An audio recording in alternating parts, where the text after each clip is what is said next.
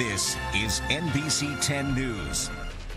It is one of the biggest tech events on the planet, and it kicks off on the Las Vegas Strip today. The Consumer Electronics Show is ringing in the new decade with new gadget and some pretty wild ideas. NBC's Liz McLaughlin joins us now live from Las Vegas. Hey, Liz. Erin, thank you. And Keith, hello from the showroom floor. Consumer Electronics Show is underway, and attendees are rushing in here to check out the new gizmos and gadgets on display, get some hands-on time. There's lots of wireless happening, competing with those AirPods. We've got lots of earbuds and something like the Targus backpack, which has a wireless phone charger built in. Would have been very handy to have over the last couple days. And all of these gadgets give us a great overview of what's happening in the tech world, the trends that are going to drive the coming year.